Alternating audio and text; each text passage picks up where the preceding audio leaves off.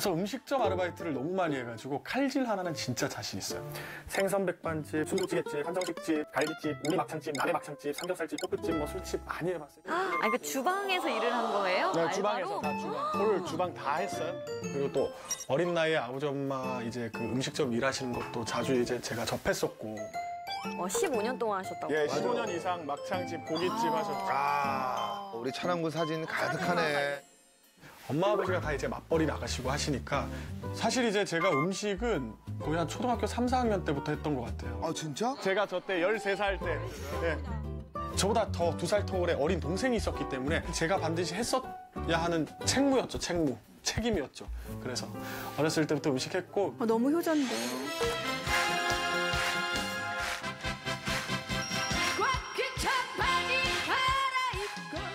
혼자 해먹다 보니까. 제가 맞이여가지고. 동생의 밥을 챙겼구나. 그러니까 이런 칼질이 나온 겁니다. 아이고, 기특하네. 잘 컸어요. 잘 컸어요, 우리. 진짜 기특하다. 기특해, 기특해. 아유.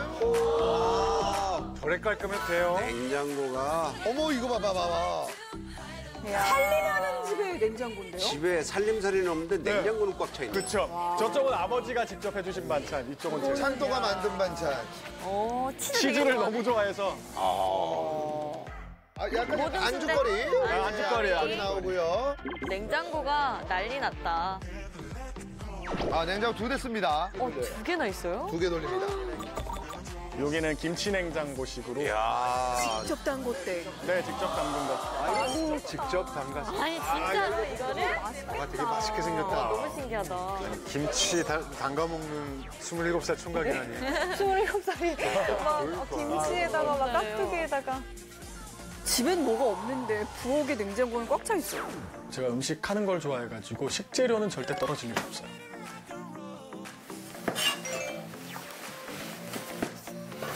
일단 대파물을 좀 끓이자.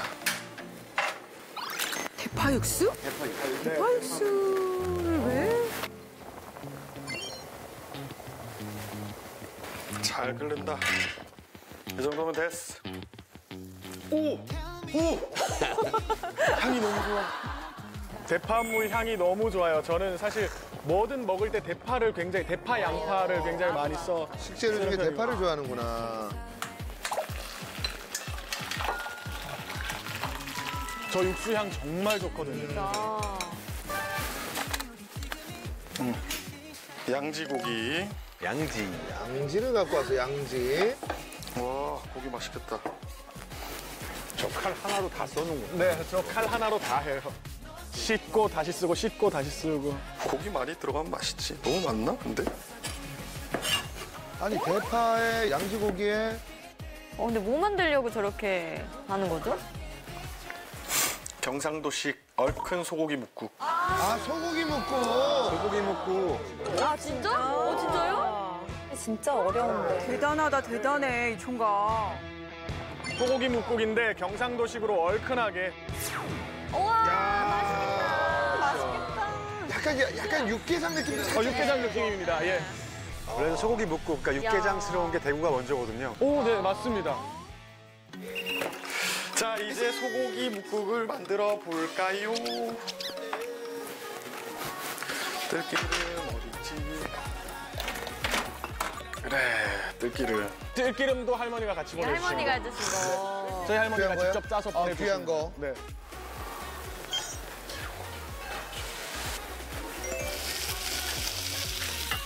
오, 향 너무 좋아.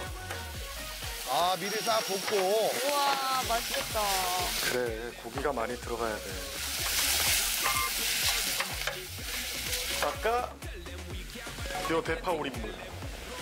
자, 아까 했던 그 육수가 지금 들어가네요. 네네. 아니, 뭐 벌써 맛있을 것 같아요.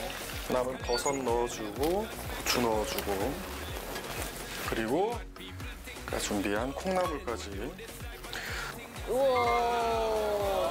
여기 콩나물.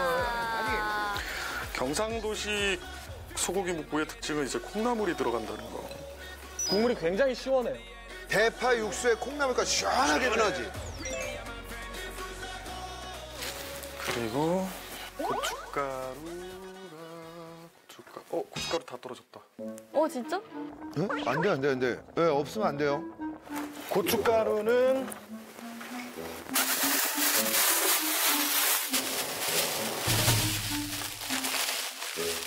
뭐가 들어있을까요? 또 우리 아버지가 직접 보내주신 고춧가루. 이 고춧가루는 저희 아버지가 15년 이상 음식점 하시면서 이 집에서만 쓰셨어요. 그거를 지금도 받아 쓰고. 고춧가루 2스푼. 방앗간에서 받은 겁니다. 텁텁하거나 기분 나쁜 매콤함이 아니라 굉장히 깔끔한 매콤함이에요. 맛있겠다, 맛있겠다, 맛있겠다, 맛있겠다. 그리고 마지막으로 다진 마늘. 야 마늘도. 마늘 밑에 휴지 깔았어. 선수야. 휴지 깔아야죠. 그럼 깔아야죠. 휴지 깔아야 돼요? 난 왜 깔아야 돼요? 수분 때문이죠, 수분. 수분을 잡아주면 곰팡이가 되게 늦게 생겨요. 다진 마늘 안 쓰고 직접 본인의 으깨서 넣습니다. 다진 마늘이 있긴 있는데 써보니까 통마늘이랑 너무 다르더라고요. 달라서. 네. 오우, 마늘 향이 확 오네.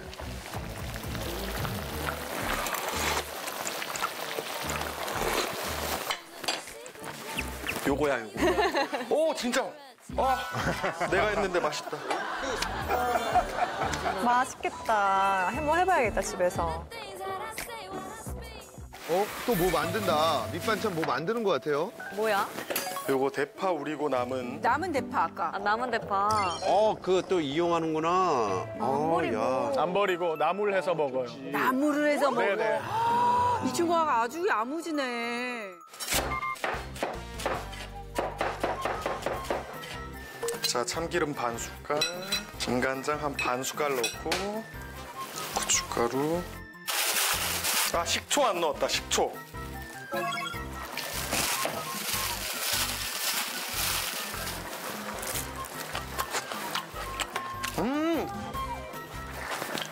간이 하나도 안 됐어.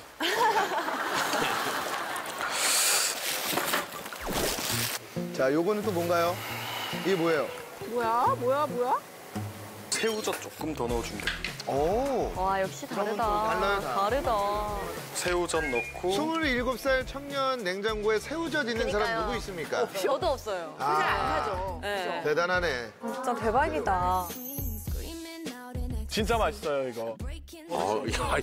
야, 뚝딱뚝딱 잘 네, 만든다. 완전 빨리빨리 한다. 진짜 요리사다.